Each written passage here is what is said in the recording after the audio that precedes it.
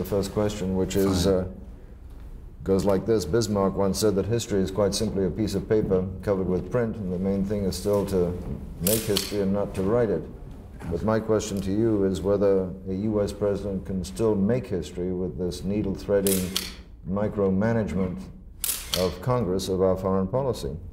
Well, they've made it more difficult, and it goes back before my presidency for a long time. I think there has been a constant effort on the part of not all the members of Congress, but enough of them to create a problem to reduce the powers of the presidency.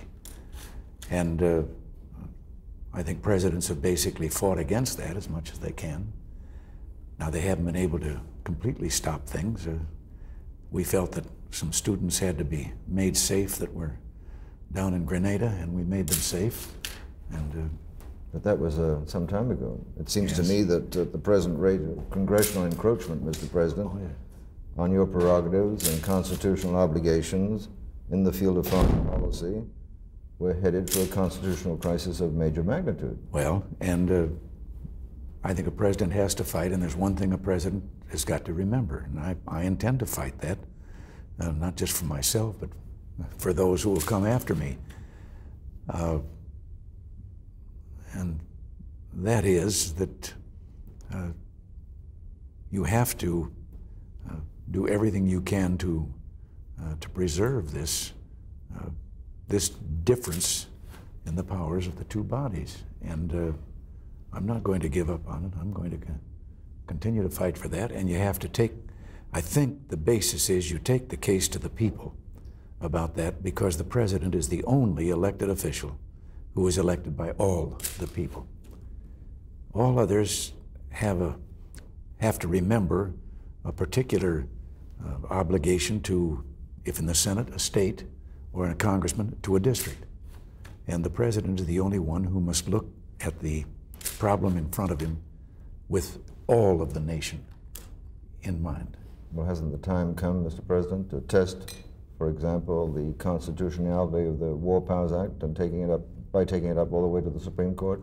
Well, if that has to be done, but right now I'm refusing to invoke those, because I don't think that, first of all, I don't believe that it was constitutional either. So why not test it? And that may be the thing that you have to do, but right now I continue to, I'll observe it if it being the law, if I think that the situation warrants. But the things that they are now demanding, some elements in the Congress that they say it should be invoked for some of the things going on now, I don't agree at all. Well, at which point, since it is still the law of the land, do you feel, Mr. President, that it should be invoked? If we get a ship hit by some terrorists and you have to retaliate, would that be sufficient reason, do you think, to invoke it? I think I'd almost have to see the issue. I would think that what it really would be intended for is the sending of armed forces into an attack against another force or another nation or a situation of that kind. Not retaliation. No. Every place I have ever asked our forces to go, I have said they go there with the knowledge that if they are attacked, they defend themselves. In recent years, Mr. President, Congress has voted down arms sales to foreign countries, proposed, in fact imposed in some cases, arms control negotiating positions on you, on your predecessors, which have automatically weakened your bargaining leverage. They've tied strings to foreign aid. They've reduced foreign aid. They've circumscribed covert intelligence operations. And I'm asking you in a historical perspective whether that doesn't mean that we are somehow transforming our presidential system, which our founding fathers intended, into a parliamentary system. Well, whether it's going to wind up as a parliamentary system or not, with its advantages and disadvantages, I don't know. But I do know that what you say is true about these other things, and if we look at the whole record, and the record maybe should be presented to the people, the media can be helpful in that. Let's just look at what they've done and what the record is. Vietnam, we finally the president came in and negotiated an end to the war in Vietnam. The peace terms, we had to sell the South Vietnamese on accepting the peace terms. We had built up and trained a very sizable army of South Vietnamese. We left, but we left weapons there, helicopters, tanks, jeeps, all of this. We knew that the North Vietnamese had still not withdrawn. They were still in South Vietnam territory. They had agreed to the peace settlement also. But we said to the South Vietnamese, if they violate this agreement and attack, we will provide the fuel and the ammunition for those weapons that we have left with you for your army to defend yourself. Well, they did violate the treaty. They did attack. And when that president asked the Congress for the money to provide those things, the Congress denied them. And today, we see a communist empire extending all the way from North Vietnam clear across to the border of Thailand.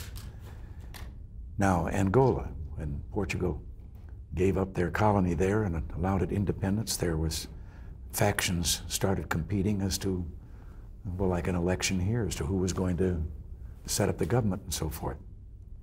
And one faction appealed for help, the Soviet Union and Castro.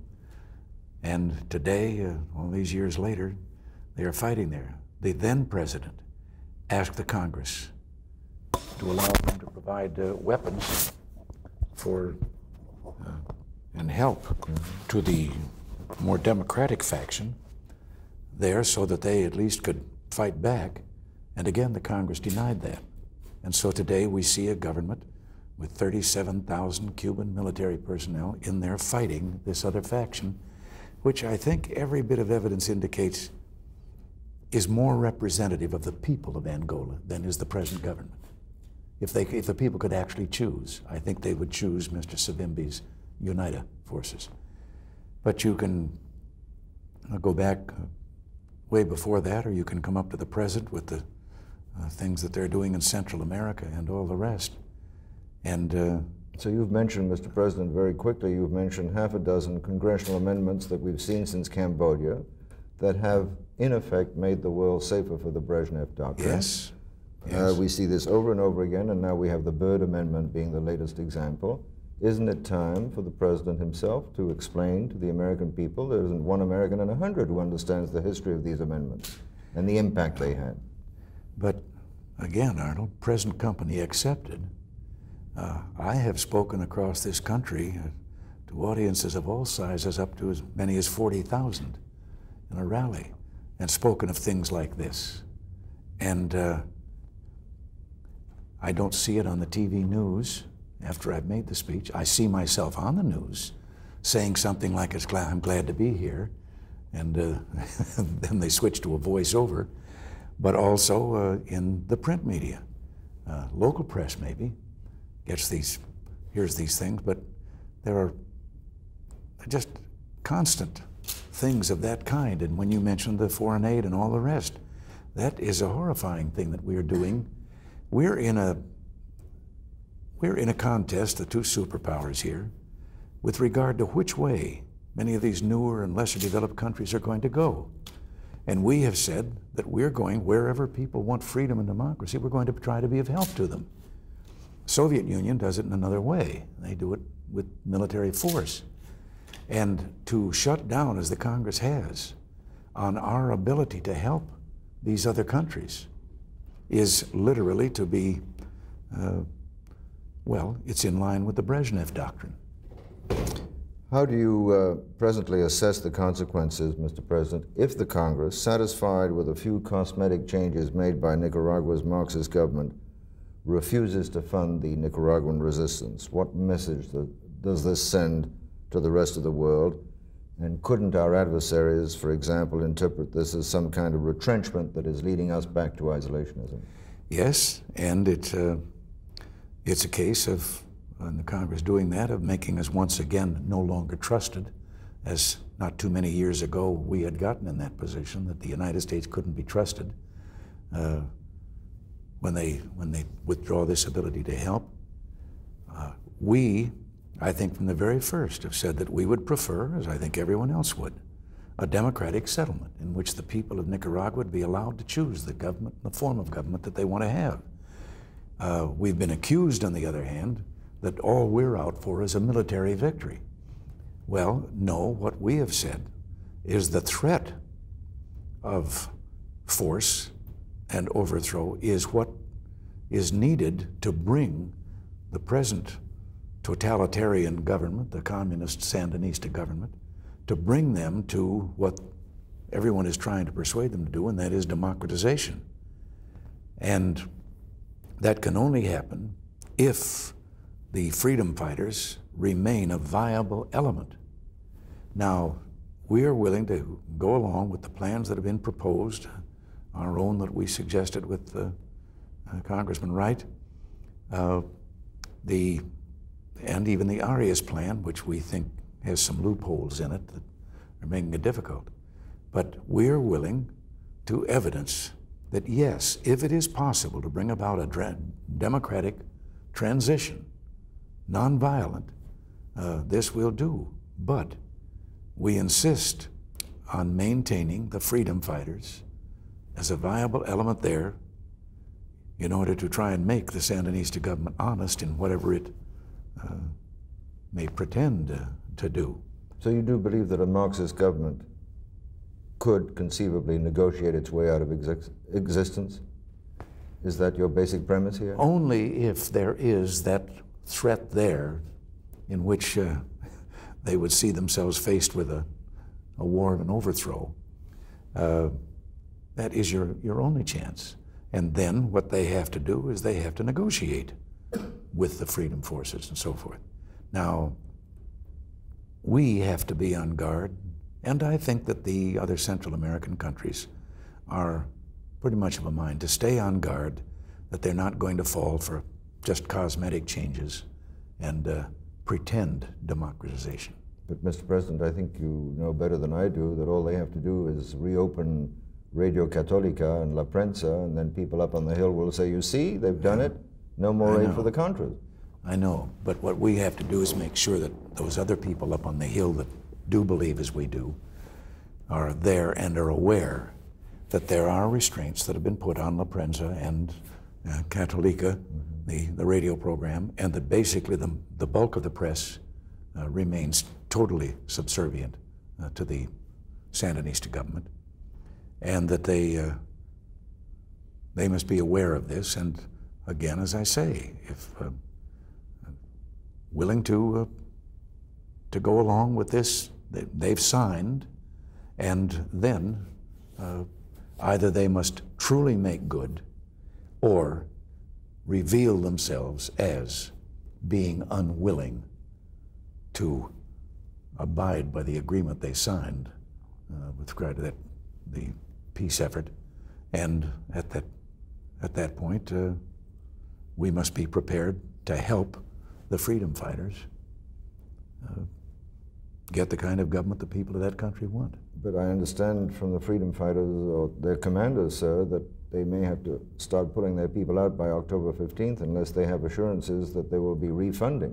Well, you know that the Secretary of State has announced our desire for $270 million, and we're willing to, and I know that the freedom fighters are willing to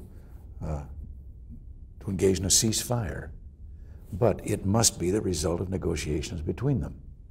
It can't be just a unilateral declaration of ceasefire with the Sandinistas. In one situation, you have what is presently a government, and their army is going to remain a factor. The other, the freedom fighters, are just that, without a government. They cannot be expected to lay down their arms and disappear in any kind of a ceasefire. So it must be a negotiation in between the two. You would surely take more seriously what the commandantes say for their own internal consumption than what they tell the outside world. And I don't know if you know that Commandante Jaime Wheelock, explaining the Guatemalan peace plan to his own people, to the cadres, said that our top priority task is to continue to fight the mercenaries until they are liquidated, strengthen the armed apparatus of the state, and defend the revolution. So the Sandinistas keep sending signals that their revolution is not up for negotiation. Right. Yes.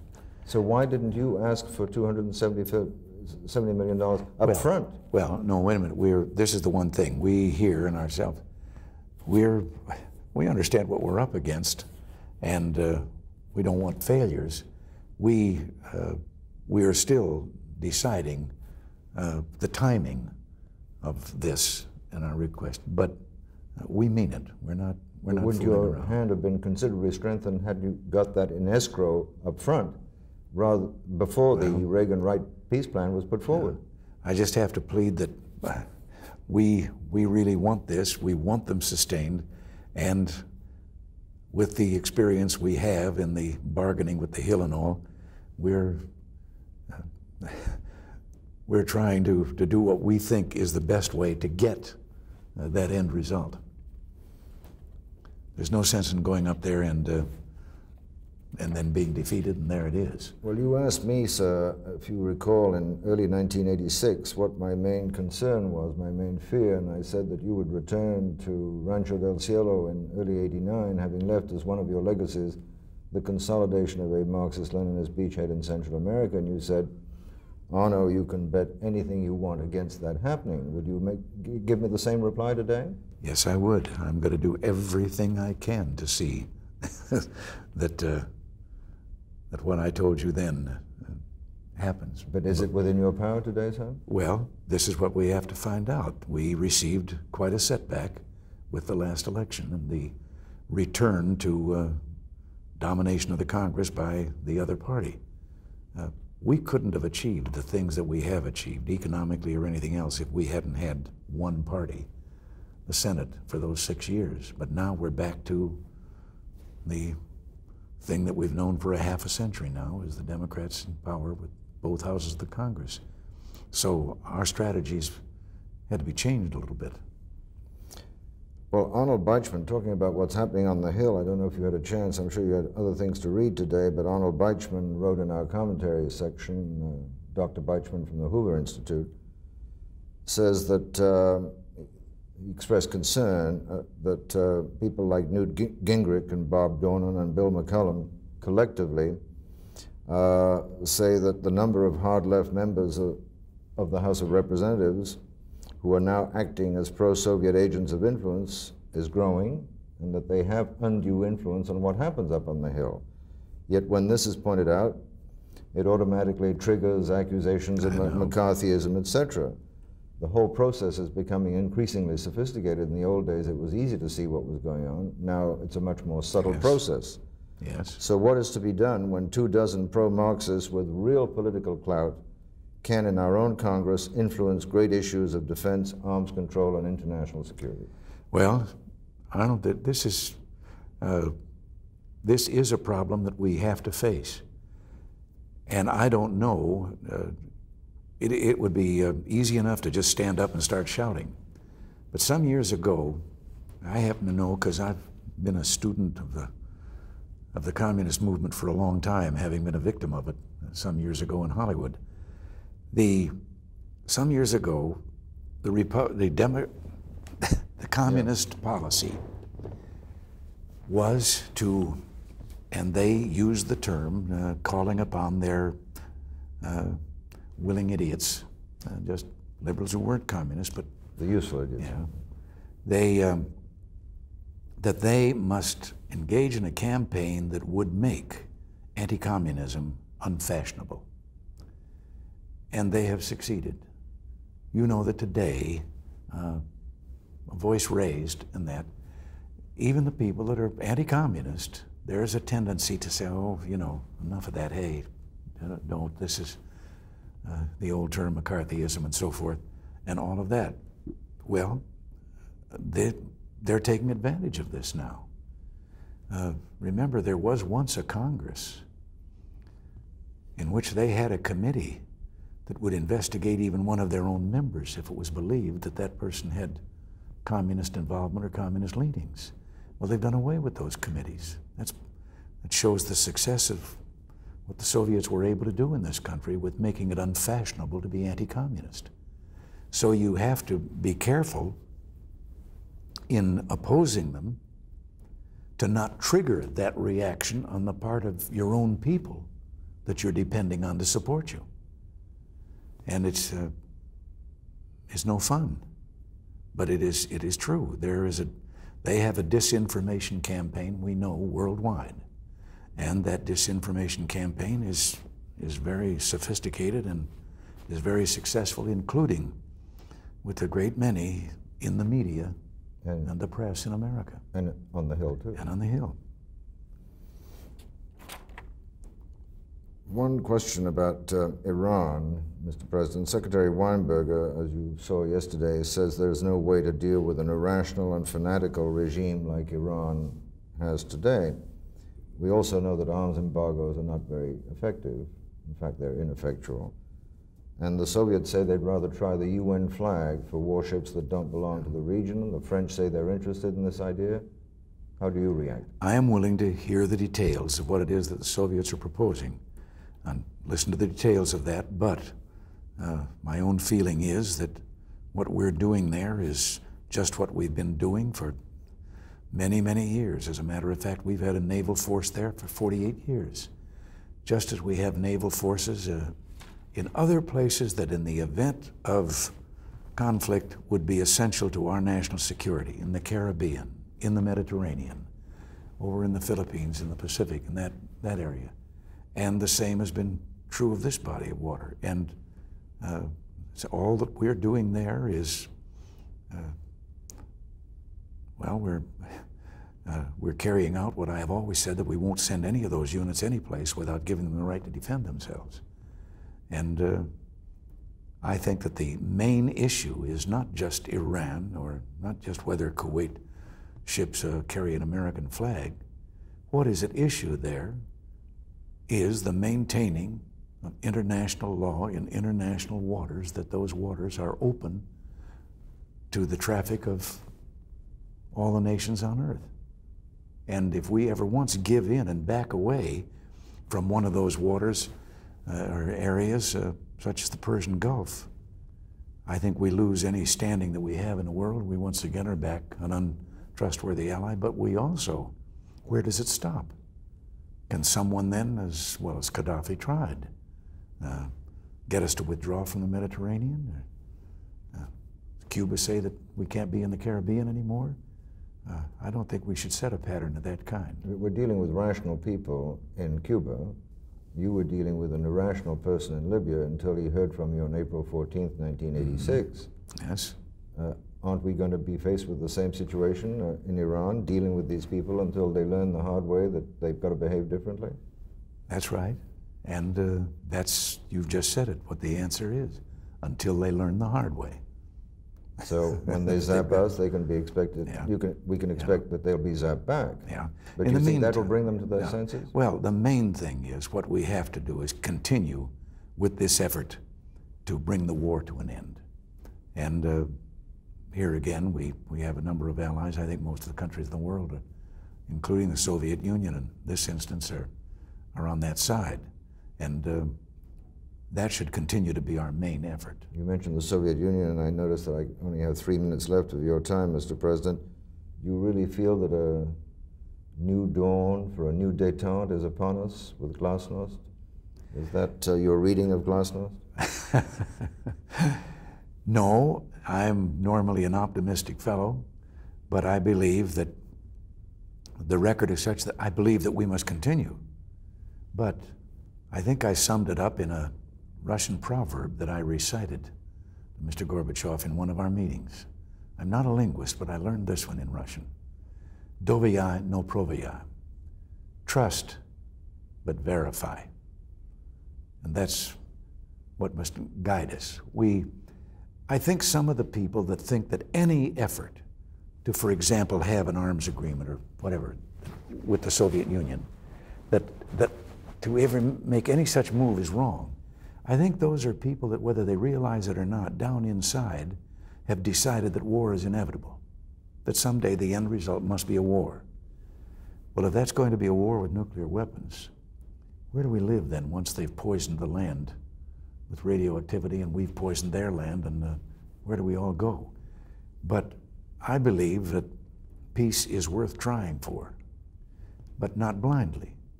We know their record and so forth. And so, yes, we'll negotiate and all, but it'll all have to be based on verification. Then why did we make such a big to-do about INF before the fine print of verification was nailed down? Well, because for the first time we have come to what has amounted to an agreement in principle between the foreign ministers. Now they will meet again, as the Secretary has announced, in October. They'll go with another meeting. That should either we'll fail and there won't be, or that should pin down the details in which then Mr. Gorbachev and I could sign a binding agreement with verification principles in it.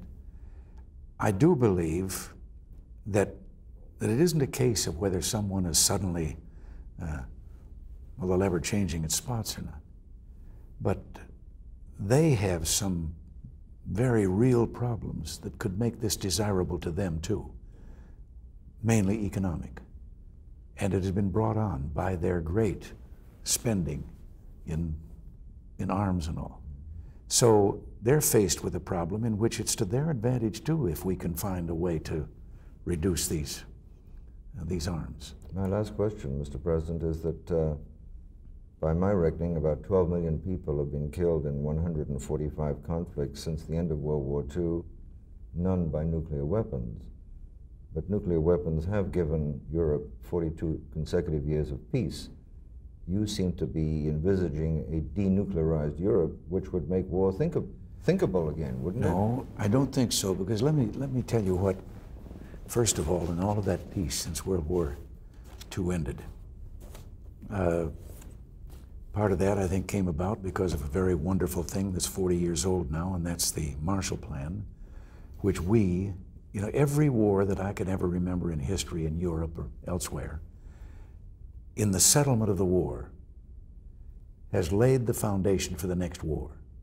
The victor imposing things on the defeated to where one day they have at it again. This time, the Marshall Plan was something that was completely different, in that we extended it not only to our former allies, but to those that had been enemies themselves.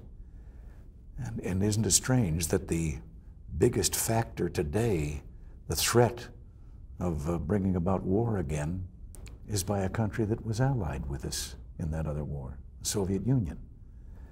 But I think, as I say, I think that there are things going on there that, well, as I've said, a nuclear war cannot be won and must never be fought. But let me also point out something else that I'm afraid some people don't understand. In this medium range situation, they are giving up, if this is signed, a few thousand warheads. We're only giving up a few hundred. Now they talk about the great superiority of the conventional weapons of the Soviet Union. I admit that. They do have that superiority. But that is countered by the tactical weapons, the battlefield nuclear weapons. Now those are not being touched in this agreement. Before we ever touch those, we must be negotiating on conventional weapons also. We must never take nuclear reductions to a point that suddenly we have left them with a military advantage. So that, for those who think that this is what we're doing, doesn't go. But remember also, in keeping that peace, I departed from this in some of my lecture here, in keeping that peace for all these years, in addition to the Marshall Plan, I should have said this earlier, remember that when we guaranteed Europe the nuclear umbrella, we were the only ones that really had the umbrella. And it took quite a while before suddenly the other side had a bigger umbrella than we did, or at least a bigger wind for blowing our umbrella away. And this is where I think that the goal must be to rid the world of those weapons. You think it would be a safer world, denuclearized world? Yes. I even wonder if this is the first time any Russian leader has ever proposed eliminating weapons they already have. And I wonder if maybe part of that isn't having lived with Chernobyl. And Chernobyl, bad as it was less than the effect of one warhead, a single warhead. They must have had some second thoughts about an exchange of nuclear weapons. And whether you call one side a winner or the other side a loser or what, but what has happened to both countries? And where do the people live? 90,000 people still can't go back to their homes at Chernobyl. Totally denuclearized world, Mr. President, means 17 American divisions, 180 Russian divisions. Who would be perceived as the paramount military power? No, because as I say, before we denuclearize, no, that has not, well, we've been continually negotiating with them, as you know, for years now, not only under our administration, under others, on the conventional weapons. But when it gets down to more nuclear weapons, as I said before, no, those others have to be tied in also. I know that I'm getting lots of signals, Mr. President. All right. Thank you very much. I don't know if Charlie Wick passed this on to you, which I thought you might get a couple of chuckles out of, useful phrases for people traveling in dangerous territory.